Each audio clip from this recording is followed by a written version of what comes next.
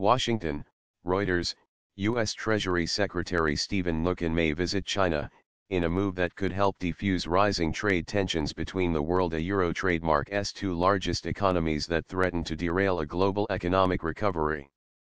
The United States has threatened to impose tariffs on $50 billion of Chinese imports in a bid to try and force Beijing to stop its companies from stealing American companies' Euro trademark intellectual property. A Euro OEA trip is under consideration, a Euro Mnuchin said at a press conference during the International Monetary Fund and World Bank spring meetings in Washington on Saturday. A Euro OEA, I am not going to make any comment on timing, nor do I have anything confirmed, but a trip is under consideration, a Euro.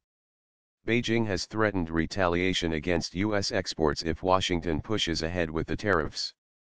The risks of a spiraling trade war were highlighted when U.S. President Donald Trump told his trade team to identify another $100 billion in Chinese imports that could be hit with tariffs. Mnuchin said he met with China Euro Trademark's new central bank governor, Yi Gang, during the IMF and World Bank meetings and discussed the potential for China to open its markets to more foreign competition. A Euro OEA did meet with the Chinese here.